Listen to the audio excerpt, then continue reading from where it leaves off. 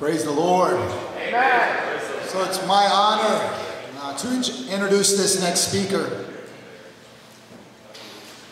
Been working with this man of God for about a decade now, and he's been like a dad to me that I never had. He's, just been that wise counsel that you can turn to when things are going south with family or your kids, or just things getting fired from jobs because of preaching, early on in my walk,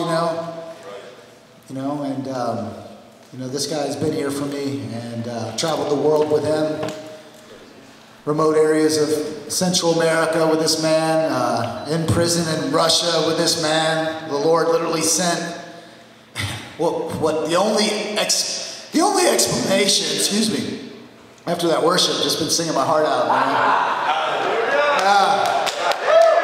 Short testimony, we fly into Moscow, Russia, and this is 2018 for the World Cup, and we go to St. Petersburg from there, and we're getting detained in St. Petersburg, Russia every day for the first few days, and then I believe the fourth day they finally had enough of us because we kept playing stupid. It's illegal to pass out tracts there, let alone raise up banners. Pitar's there with us, Ruben, and Dean was there doing photography, and that's all right. Yeah. So fourth day, I believe it was, they sent the paddy wagon, take them away. Take us to jail in Russia, and Okay, so we go to jail, they take us through one locked door, another locked door, into a detaining room, and then they move us to the detaining room into this other room, and they're speaking Russian, we don't know what's going on, and long story short, believe me, we were there for quite a while. They took all of our equipment and everything, and they're like, we're going to let you up they were saying, there's a riot outside. They made it sound like, in the broken English, this lieutenant was speaking. He's like, they got pitchforks outside. They're about to torch the place and ransack the place, and we're going to have to take you out the back door. We're not going out the back door. We're going out the front door we came in. And so we're going back and forth. Hours go by. I get on the phone. They didn't take our phones or our passport. I get on the phone and I get a hold of a Marine at the U.S. Embassy in Moscow, saying, and there was a couple of veterans, me and another guy, like, hey, we're, U.S. veterans being held against our will. We're missionaries from America here to preach the gospel and share the message of Jesus Christ to the people at the World Cup. We're being detained against our will here in St. Petersburg, Russia. So I let the U.S. Embassy know, and I don't know what happened hours later, but what happened was this woman somehow, turns out she says that she was a peacekeeper from Cambodia. She had this, it looked like she'd been hung. Her neck had this huge scar across it, like she'd been hung or something before. And so somehow, some way, this woman, who actually we saw outside the subway, who was actually saying that she was an atheist, who was actually kind of heckling us and contending with us out as we were preaching in the crowds at the subway in St. Petersburg.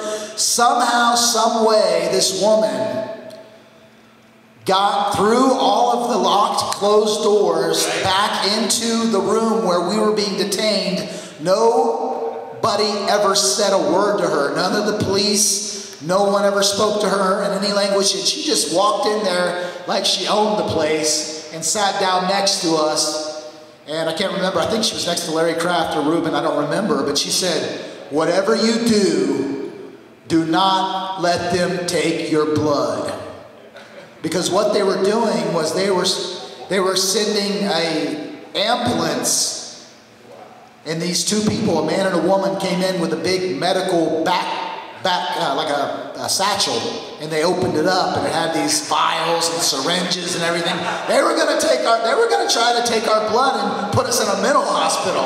But I believe the Lord sent an angel in there, because nobody ever talked to this woman, nobody ever let her in, nobody ever even acknowledged her or addressed her, and she came in there and, you know, just at a time and comforted us and encouraged us.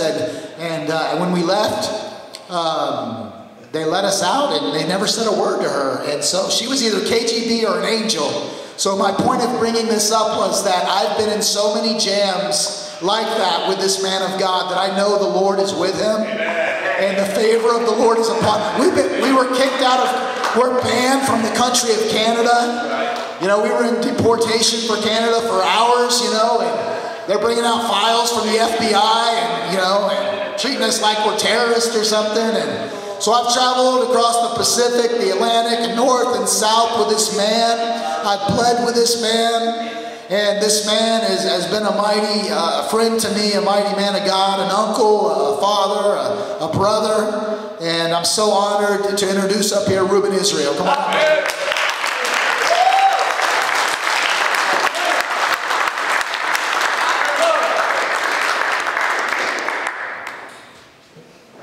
That's right. We got to record all this. I was told to talk a little bit about working with police, and so I will do that. But first of all, let me remind you that this weekend is Memorial Weekend. Those are the real heroes. Amen. Those are the reason why we actually have so much freedom in this country. And for many of you that assume, oh, America is going to hell in a handbasket, I've been hearing that since 1979. Go to another country and do what you're doing here today. You will kiss the ground that you condemn and say is ungodly. We still are considered a Christian nation in other parts of this world. Amen. And so we need to thank this weekend for our free speech of those guys who do that. Amen. A little bit about myself. If you're used to a preacher saying hallelujah, glory to God, thank you, Jesus, that doesn't happen when I teach. It's right to the point, and I don't need fill-in words. You'll understand that. But if you're used to all of that, you might be in for a shock. What we have is some photos here that we're pushing. And these are pictures that, you know, of dealing with police across this nation. Bible college does not teach getting arrested for Jesus. Bible college just don't do that. It's amazing how many people that boast to be apostles would never understand what it's like to sit in a jail cell for your faith. It's unique. It's beyond Bible study. It's beyond a worship service. When you're in that cell, there ain't you and God. That's it. And so it makes you taste of the Bible. All of these pictures that you see are from coast to coast, and I've been arguing free speech. You may despise everything that I do, how I preach, those that I associate with. However, if ever you get arrested, cited, your attorney will most likely use one of our cases. So I didn't know I was going to be involved in this stuff. But this is what I do when I go out. I, start contending for our free speech. And because I've been doing it for over 40 years, I've got the reputation. So oftentimes just showing up at a city, they will send 15 police officers with me the whole time I'm there. Okay. Now, it's different if you preached at a college campus. Okay. At a college campus, you're going to get campus police. When you go to a city like Chicago that has millions of people, and the chief of police decides to say, Ruben, I know when you come into town you've got an agenda. Let me know what you're doing. You'll have 20 officers around you. This is real crime. This is homicide. This is carjacking. All I do is hold the sign on the sidewalk. But you cause that much of a stir in the city, this is a result of what will happen. The book of Acts is filled with arrests and court. It's amazing. Somebody can be 60 years old in the Lord and don't know what it's like to hear that jail door slam. And, you know, I've sat in so many of them, I just can't remember. Everybody in that cell is innocent. I've done prison ministries too. Everybody in that prison is innocent. You're the only guy who says, I'm guilty. I'm guilty of preaching Jesus Christ. Amen. And it's going to continue right now. That's right. And so I'm very thankful God made me the way I am. I'm very thankful I look the way I do. Because if you're a little effeminate and you get put in a cell with a bunch of felons, which sometimes city might do to teach you a lesson, these guys will eat you alive. Right. You want to see your Bible come alive? These guys will eat you alive. The book of Acts is filled with court cases, is filled with arrests. And in case Bible college didn't teach you, the book of Acts does not have an ending.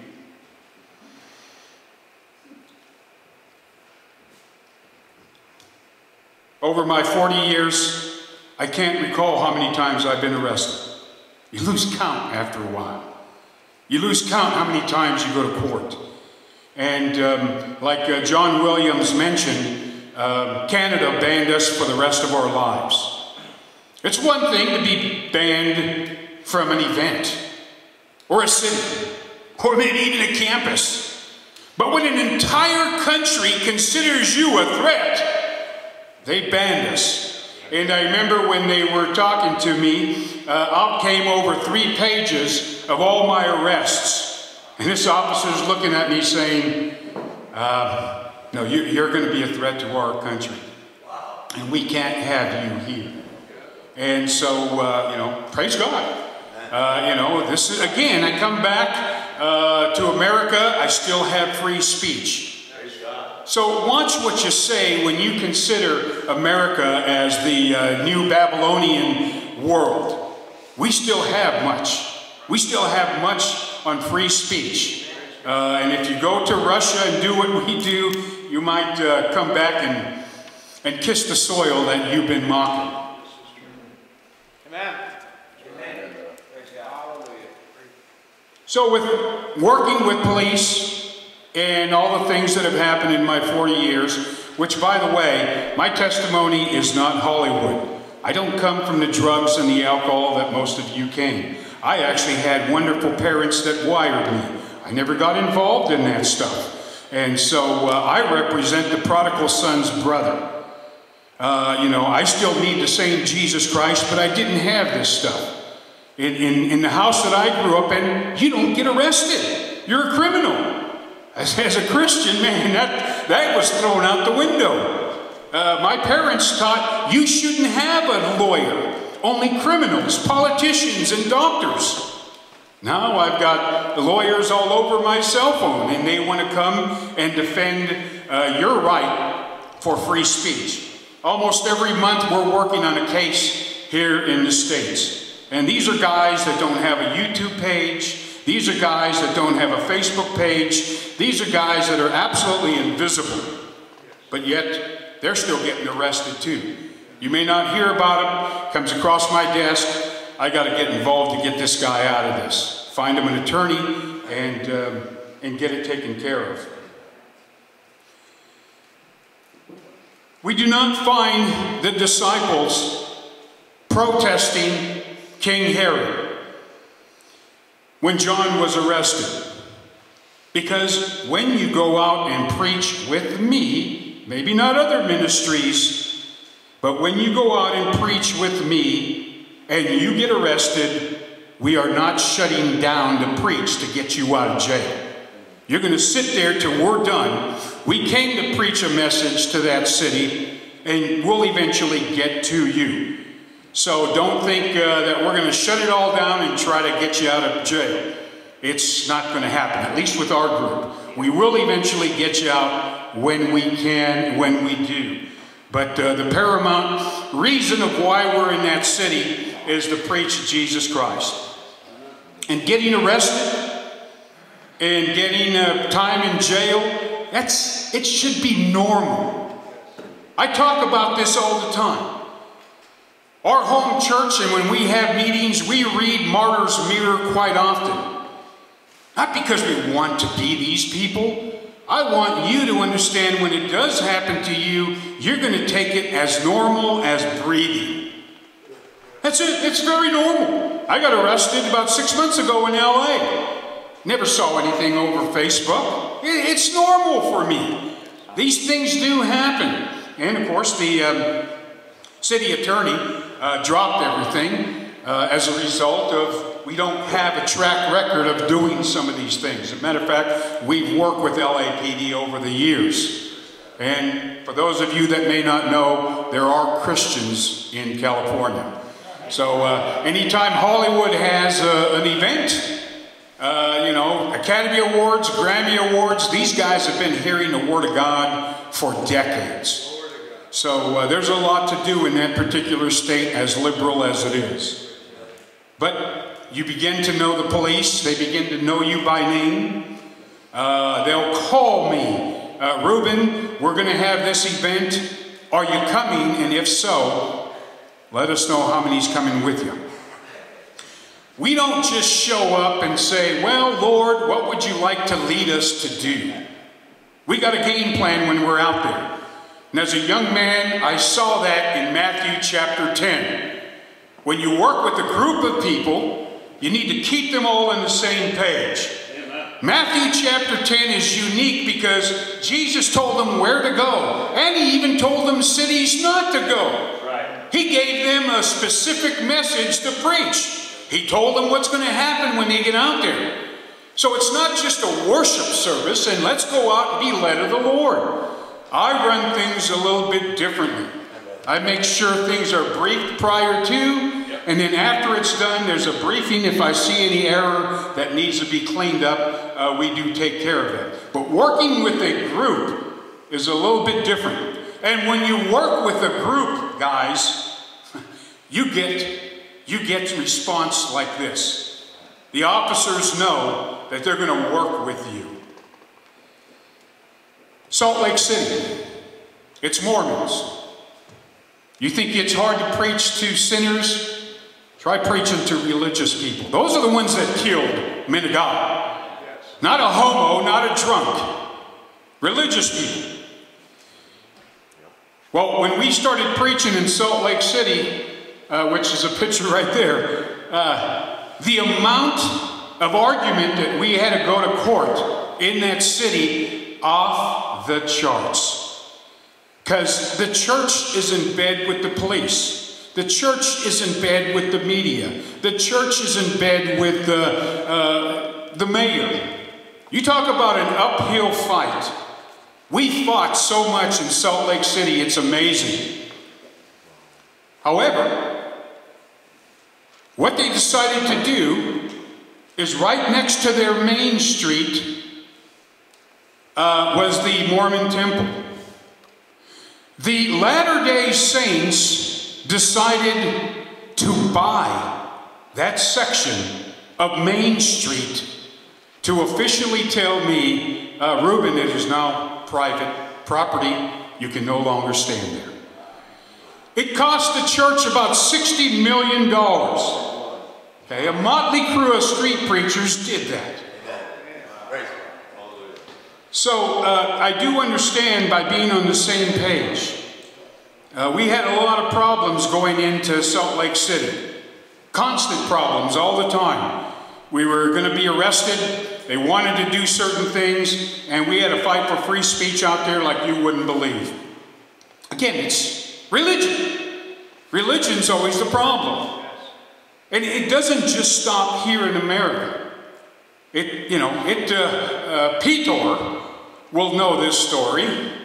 We're in Russia, and we're getting arrested and detained every day. And they warn us, you cannot go out and do this again. Oh, okay, sorry, we're Americans, we don't know any different. What did we do? As soon as we left the police, boom, we went out there and did it again. Got arrested numerous times. This was during the World Cup soccer. And Trump was going to meet with the president of Russia after World Cup soccer. And so what happened is they put us in a pretty good sized room with 4 chairs, and we sat there, and we had a bunch of suits, police officers, and military, all against the wall. And they're looking at us. Nobody's saying a word. You know, we're sitting in this chair thinking, okay, I don't know how this one's going to go down, but I think we're going to go to jail on this one. And finally, the double doors open, and in comes this high-ranking military guy, and he's got an interpreter with him. And judging by his boots clacking on the ground, this guy was there for business. And he walks right up to me. And he tells the interpreter for me to stand up. And then he says, I want to see what your banner says. So I unrolled the banner, and he read it, flip side. I flipped the banner, he read it. Everybody in the room is not saying a word. And sometimes testimonies can exaggerate, but with Peter, he knows what I'm talking about is true. This guy, whoever he was, actually walked up to me first, almost bowed down, and shook my hand. Then he went up to each guy individually and did the same thing. Saints, you can make an impact, not just on a college campus, but you can make an impact in an entirely different country. What they concluded was obviously we're CIA. Nobody can do what you guys do unless you're CIA. As a matter of fact, Trump personally sent us out there to see what he's going to do. It's amazing. Hey, I don't care less what they consider, just let me go preach. And so, but that was a unique thing. We knew we were going to get in trouble. And when this guy bowed in front of each of us, and then turned around and left the room, and then the room started to, exit, and we're just looking at each other. This is the type of impact we had to make. This is the type of impact that's made in Bible. You know, the Bible talks about you're going to stand before kings. Christians today may not even know who the mayor is. Your city council doesn't even know you exist. That's the difference between those men in the Bible and maybe even yourself. People knew who they were. Those guys showed up, there's going to be things that happen. Numerous times that we find in the Bible, no small stir. Right. No small stir means, obviously, they made a stir. There could be a reason why many of you don't experience police being called and you've got to argue free speech. And the reason is very simple. Jesus Christ made this statement. The world cannot hate you, but me it hateth, because I testify that the works thereof are evil. Okay, if your preaching doesn't get a response from the crowd, you've got a diluted preaching. Hate to bust your bubble. Jesus made it very clear. The world's going to hate you. And it will hate you when you testify that the work is evil. Believers as well. We got a Catholic event in LA that the brothers are taking care of today. And you don't think they're going to cause a problem out there?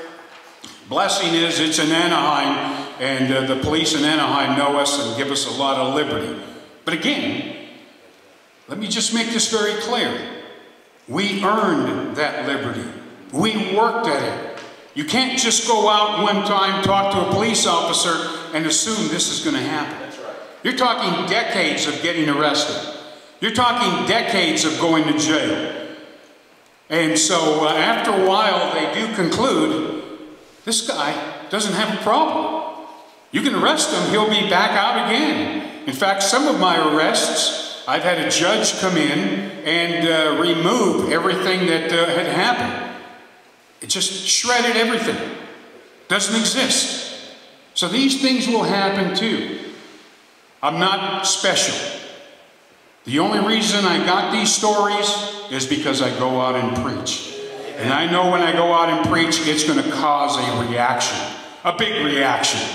I'm not going to fly from Los Angeles to Boston to give a tract to one guy or to pray for somebody. I can do that fine in LA. I came to Boston to cause a stir. You know, when God pulls a guy like me out of the bullpen, there's going to be some problems in the city, and they know it.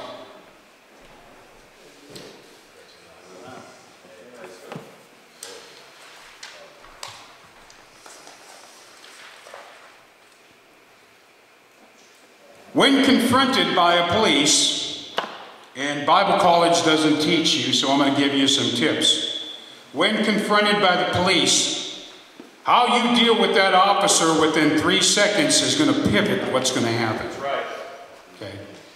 Take your hands out of your pocket. You can tell most of the time I put my sunglasses over my forehead so they can see my eyes. I'm not twitching. Okay. Officers don't have what we call discernment. Academy teaches body language. And if they see you flinching, you know, you just cause some alarm. If they see that you're nervous, they're going to find out more about you. So when they come and you deal with them, they really don't know what to do because they can sense you've got authority. Jesus met with a centurion. This is a centurion. He could have sent 20 soldiers to grab Jesus and bring him over. But he himself personally went there and beseeched Jesus. I know you're a man of authority just like I am. They understand the authority. The sad commentary is over the years, I've been accused of being a government agent here in America. I've been accused of being law enforcement. I've been accused of all kinds of stuff. That's the last thing. The sad part about that is when you see a person that has authority, that speaks with authority, that walks with authority, you don't think Christian. You think law enforcement. Isn't that amazing that the church can't put that together? No, the only reason I have favor with the police is because I've earned it. I've been cuffed so many times, I had my head slammed against squad cars. I hear what you're saying. You're not going to get a group hug from me.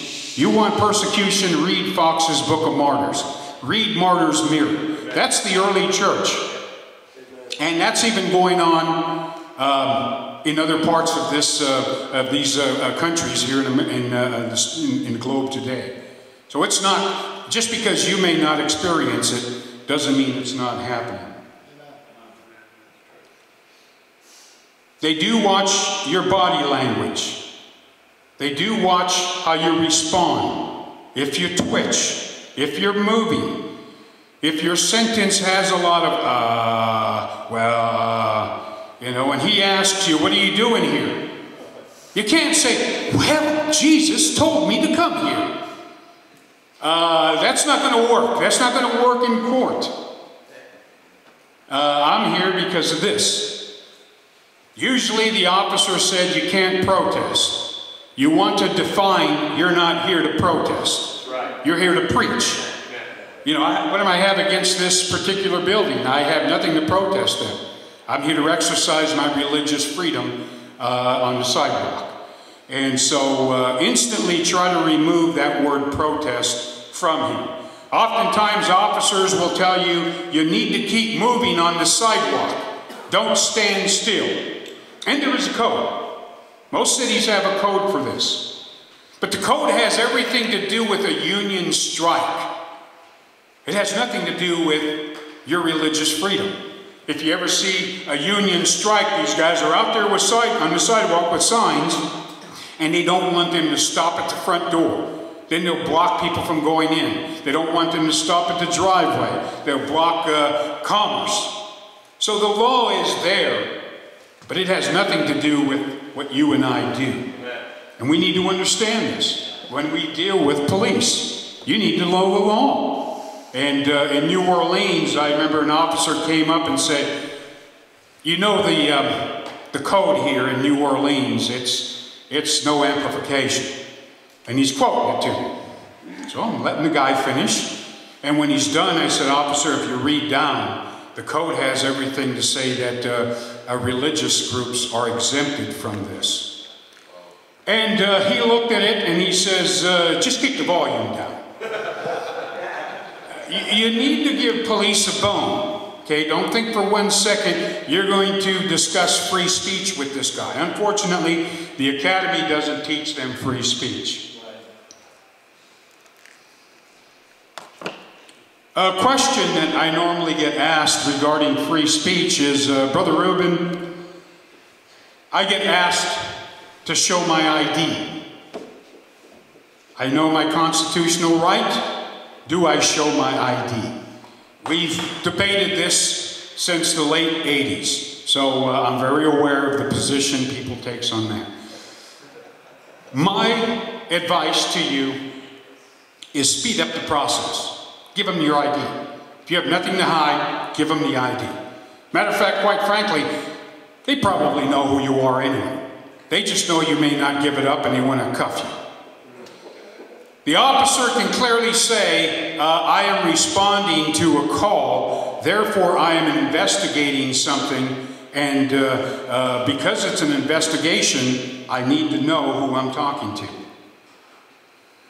He can drag you in. He can fingerprint you. He can keep you in jail for quite a bit of time. Usually when you're in jail, you're out within 6 to 8 hours if everything's fine. But they can hide you around, move you around. Again, you're dealing with, if you're a nuisance to a particular city, they're going to do that. Oftentimes when I am involved with police, I'll ask them, sir, would you like to see my ID? Just that statement alone, 85% of the time the officer looks at me and says, no thank you. So rather than him saying, I need to see your ID, I volunteer. And usually he's going to just say, no thank you, it's fine. They do know who we are anyway. So I would say, you know, you don't have a problem. We're not there for the Bill of Rights. We're not there for constitutional reasons. We're there to promote Jesus Christ. And you're going to understand, you're going to be falsely accused of things your entire Christian life. They're going to accuse you of stuff, and even when they arrest you, it's going to be false charges. The way the police department works is they'll arrest you maybe against 3 charges, but tell you, if you plead guilty to this one, we'll drop the other 2. No, don't do that. Continue to fight. It's very common within many street preachers is to put a video of the arrest on YouTube or Facebook. You need to remove that instantly. You do not want to show the guy you're going to be most likely going to court over what you have. There's a discovery process. And during the discovery process, then he can know what you've got. Much like you don't have access to his camera around him, he shouldn't be able to see yours, even if he asks for it. No thanks. If you choose to arrest me, you'll know in due time what I have. So if you do have a video, don't be so quick to put it on. Try to avoid it. And, you know, I know a lot of young street preachers, they love to do that. Hey, I just got arrested the first time. Just leave it. When an officer tells you, if you don't leave, I will be arrested, that's all he needs to say. Once that happens, you submit that footage to your attorney, and then we go to court. You walk away. You don't gripe, you don't complain, you walk away. It looks like you just ran away with your tail between the legs. Nothing's further from the truth. We were in Dearborn probably about 6, maybe 7 years ago. And that city is Muslim. That city, when we showed up, absolutely turned into a riot. And for an hour and a half, this is on video, they threw everything that is loose at us. I mean, these brothers that I was with, they got hit with stuff for an hour and a half. Not one of them threw anything back. Finally, one of the main officers in Dearborn walks up and he says, "Ruben, I got to tell you right now, if you don't leave, I will arrest you." It's all I needed. My head's bleeding. Matter of fact, there's a photo that somebody took that I didn't even know at the time, but the cut on my forehead was in the shape of a cross, and it's bleeding. So I told the guys, pack it up, we're done. And of course, the crowd is just cheering. We took him to court. That case went to the Supreme Court. As a matter of fact, when Trump was impeached, they said that what he said caused riotous words to happen, what took place during the Capitol. And they said, "You, Trump, caused this problem." Well, you know what Trump's high-dollar attorney, what case they used? Our case in Dearborn, Michigan. Dearborn, Michigan has refused to host another Muslim event. And the only reason we got there was because the police arrested 4 guys for just passing out tracts. And when that came across my desk, I'm like, "You're going to arrest these guys for passing out tracts? You're going to resent this day. Now you brought us. And things are going to change a little bit." And it sure did. So, you know, you don't have a lot of Muslims actually say, "We're going to shut down the whole thing." And it was because of us. We had to fight this thing over and over and over. If your case goes to court, it may take years. Okay? This is not an episode of Law and Order where you're going to be told guilty, not guilty, and walk away. It may take years. Are you going to be around for the long haul? That's something you need to consider.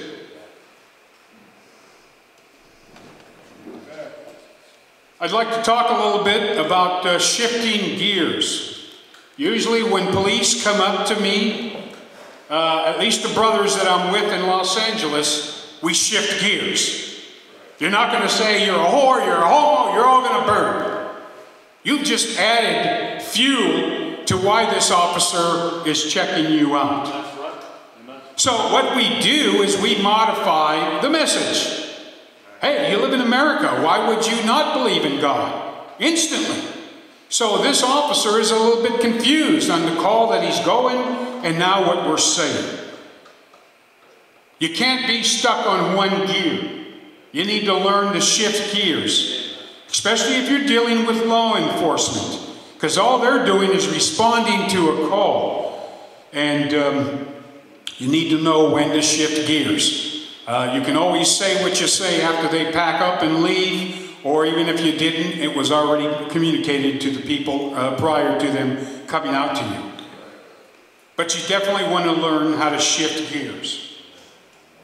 The police officer is not the evil centurion that's going to take you to the cross. He's simply doing his job. Some of them stretch it, some of them don't. So don't have a chip on your shoulder that these officers are nothing more than evil centurions that want to haul you away. Cities have been sued for free speech. They understand that, so now they handle you with kid gloves. I appreciate it when cops show up and they kind of have a meeting half a block away. They're trying to figure out what to do with you. I'd rather have that than some cop show up and try to muscle his way and shut you down. When you see an officer using his cell phone, he's talking to somebody about what to do with you. Okay? He can't use the radio because if he used the radio in court, that's public. We need to see exactly what they're talking about. Versus his cell phone, we have no idea, and he can get away with all kinds of stuff. So when you see an officer with a cell phone do understand they're trying to figure out a way to stop you. Gentlemen, we're always the visiting team. These same officers that I work with can be the same officers that will cuff me tomorrow. They're not the evil centurion.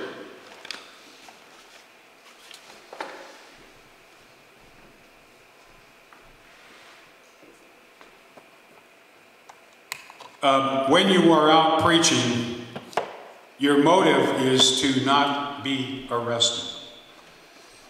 If the officer said leave and you got it on video, that's plenty. But you don't want to get arrested. You get arrested, it's no longer a free speech case. It's a criminal matter. That has to be dealt with, and that might take some time before you get into the free speech area. So try to avoid the arrest. And all you want that officer to say is, I'm going to arrest you. You know, and that's something you can ask. If I don't leave, officer, am I going to be cited or arrested? Yes. End of conversation, guys. Pack up, walk away. Go preach someplace else. We got plenty of evidence that we can cause a lot of problems to that city. There are cities that we've sued, and we've had them take class on free speech. Street preachers. It's amazing what can happen. When I serve God, I expect to cause an issue for the Lord. I don't want to just go out there and just share Jesus with one or two people. I expect to cause a big commotion, and most of the time it does happen. When we were going to court in Salt Lake City, I had to come in for a particular hearing prior to the court. And so my attorney contacted me and said, Ruben, they'd like you to come into Utah on Wednesday. And my response was, I can't do it Wednesday. I can be there Friday, but not Wednesday. So he called them back. He calls me, and he says, no, they want to go Wednesday. It's not negotiable. Okay. So what I told my attorney to tell them is, I'll show up on Wednesday, and I'm going to stay in Salt Lake City till Friday, and tell them they know what I'm going to be doing. I got a call back from my attorney who says, Friday's fine. Imagine a guy with a sign on a public sidewalk in a city that has, a couple million people, and you're considered a threat. A guy with a sign. When I landed at the airport, my attorney was there, along with the city attorney, a few other court people, and several officers. And so I asked my attorney, where are we going to have this meeting? You know, we going to your office, their office? He says, no, Ruben, they don't want you to leave the airport. So we have a room here at the airport, a lounge, which we're going to go ahead and conduct a meeting then, and then we'll put you back on the plane and you're done. So, we finished the meeting, and the officer was by me the whole time to make sure I got on that plane. Guys, this is just for a guy that talks about Jesus Christ. I'm not bringing drugs in. We're not committing homicide out there. Just goes to show you that how much a threat you can be if you really don't quench the Holy Ghost. If you really get out there with some authority, with some power.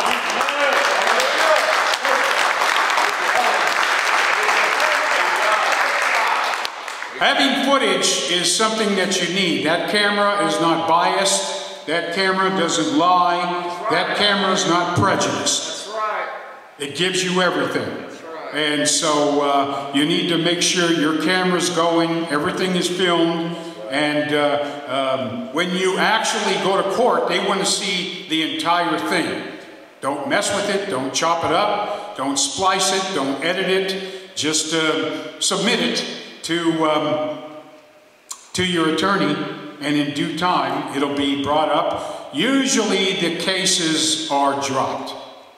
Okay? Out of all the times I've been arrested, they get dropped.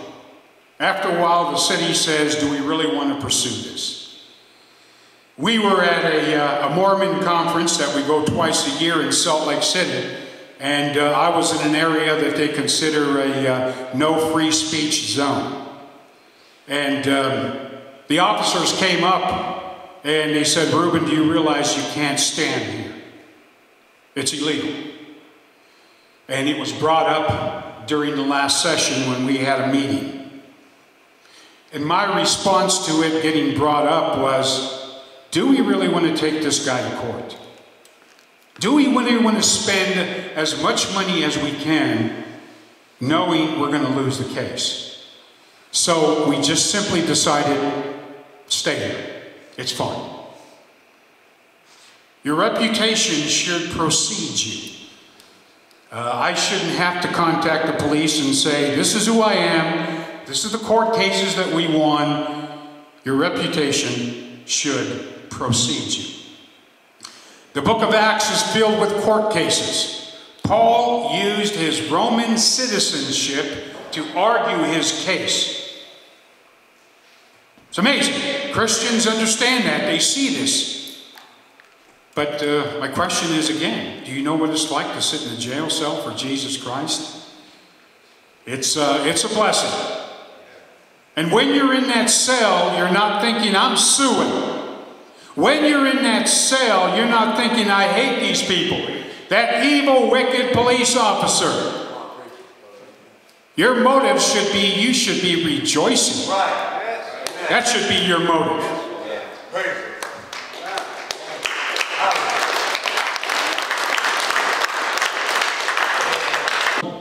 I do understand what you're getting involved in. It's one thing to be arrested in your hometown. It's quite another to be arrested in Arizona. And so in Arizona, the police give us a lot of treatment. It's to the point now that several departments not only give us police, they give us parking too. They allow us to pull up with no license plate. Because they know after the event, we walk back to our car 2 blocks away, it's going to be a brawl. So they will give us parking. And so you will be surprised what you can do if you continue. You got to keep hammering it. You got to keep doing it. And it may take 4 or 5 years and numerous arrests before they actually look at you and think, wow, this guy sincerely believes in what he believes. Amen.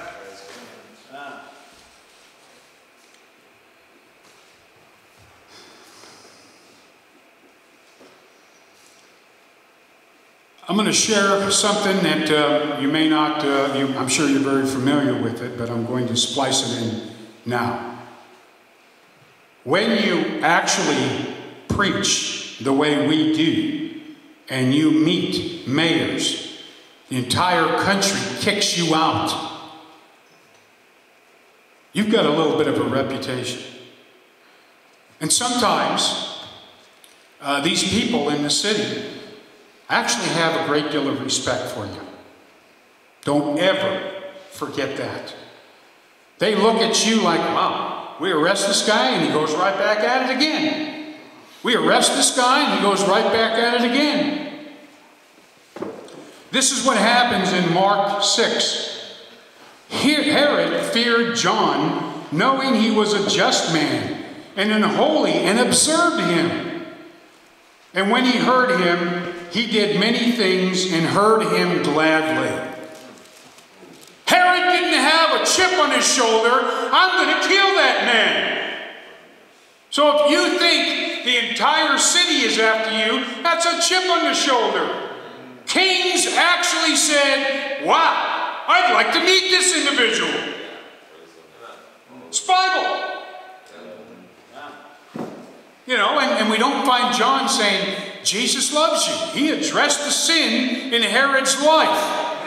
He lost his head not because he called the king an adulterer, but because of a bad bet. Jesus was in court.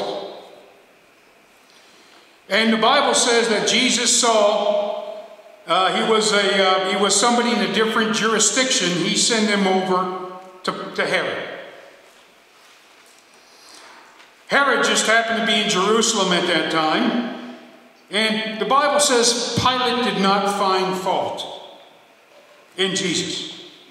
Understand that. This is our Bible. If you think the entire world is against you, you don't know much Bible. He actually didn't want to do anything to Jesus in court.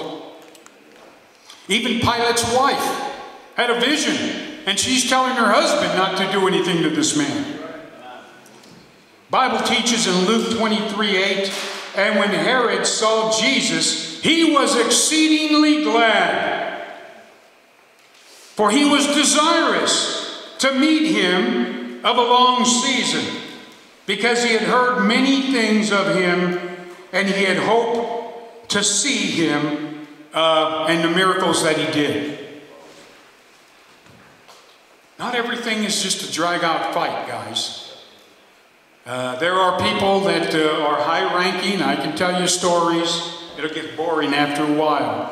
Who've heard about you, would like to meet you, and you've actually won them over. It takes persistence. Don't think 2 or 3 arrests and you're going to be, involved in the mayor's meetings. It may take years. But you see what Herod did. He was delighted. I've heard so much good stuff about you. He didn't say, I'm going to kill you.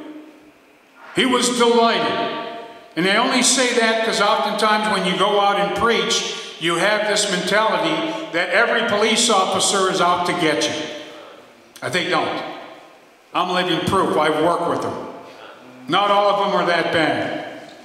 You got bad police like you got bad clergy.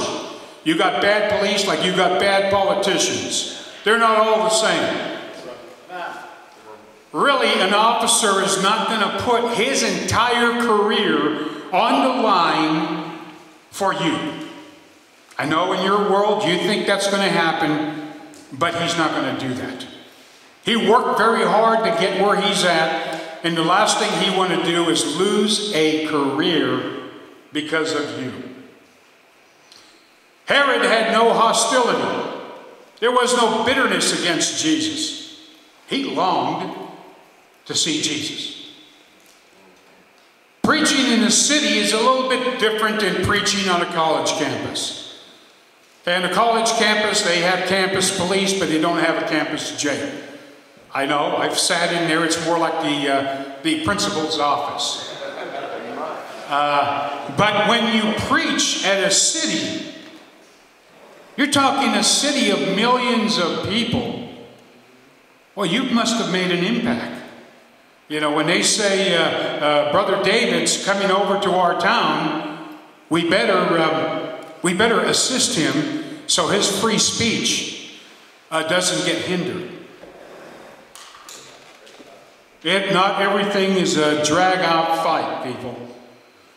But how you handle the police will speak volumes of what you can do for the Lord. There's a verse in the Bible that says, makes even his enemies live at peace with him.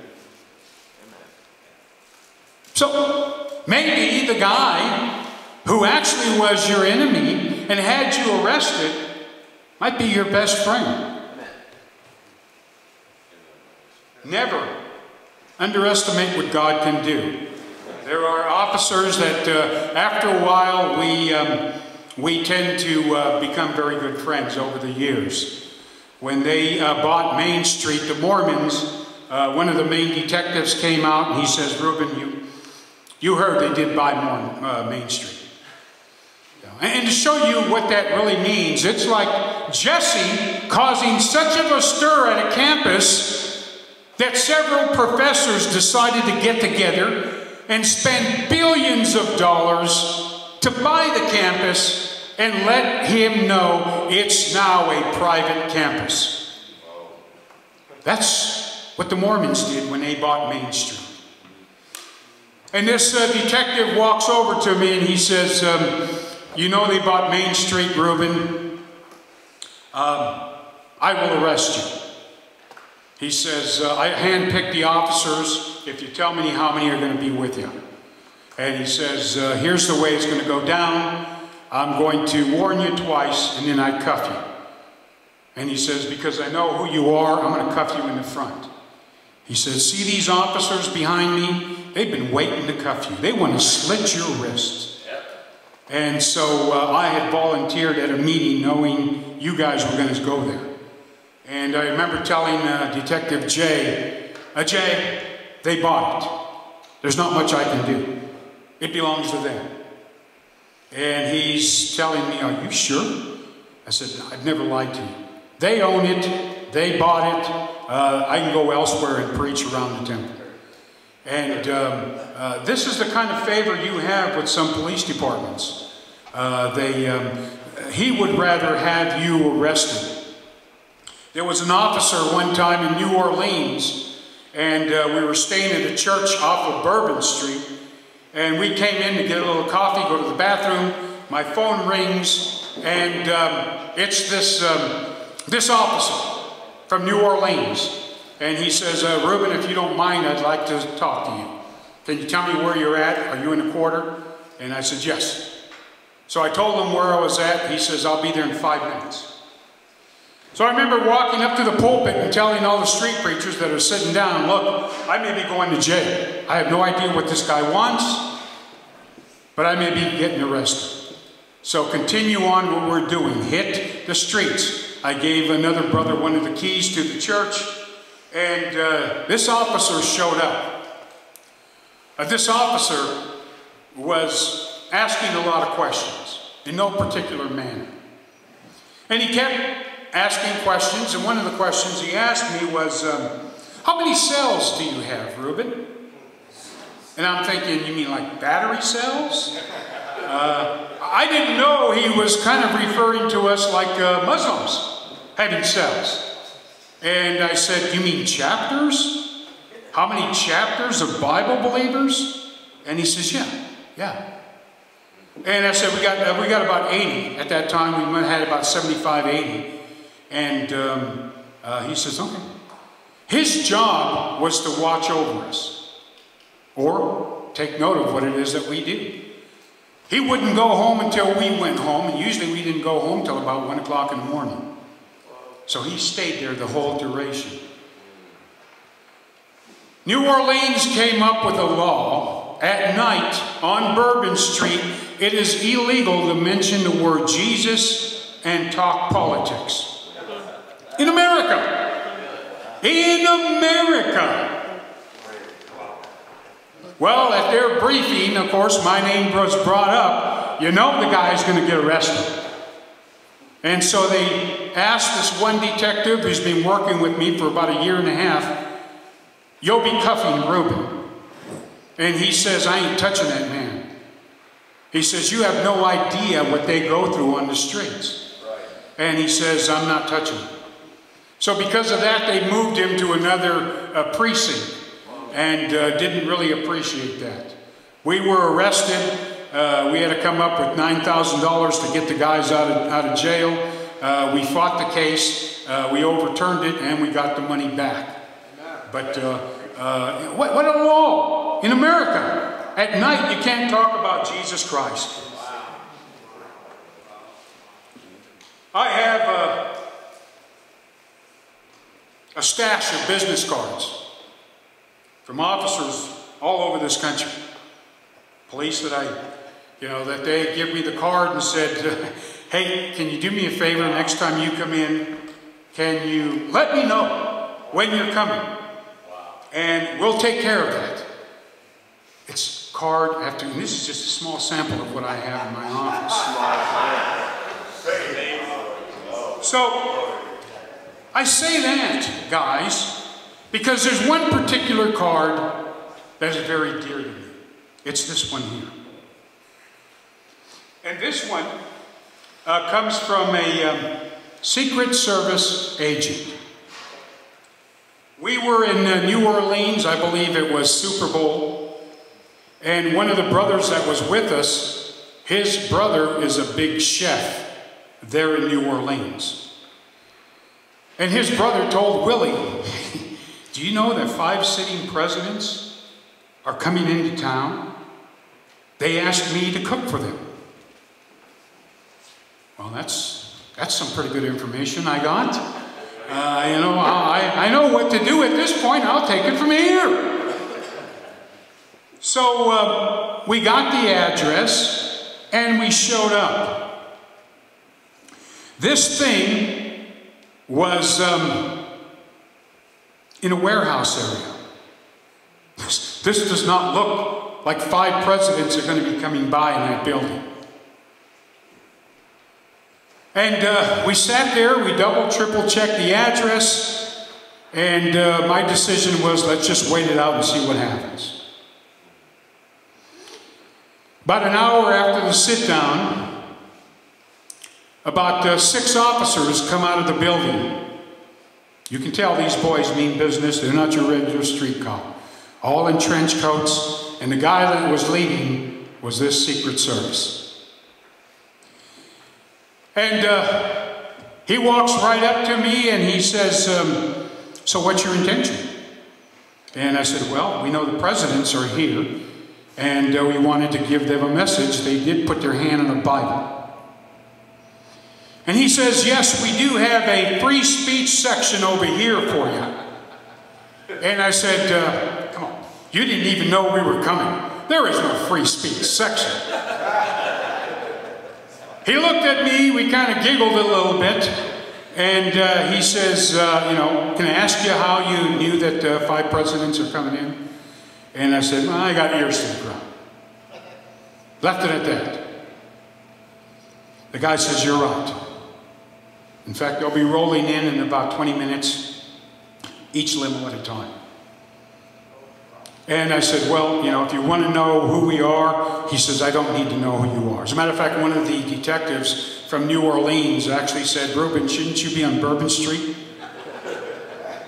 This guy said he flew in with the president. He flew in with the president, and he heard that we were there, and he knew me by name. Hey, you're dealing with the government.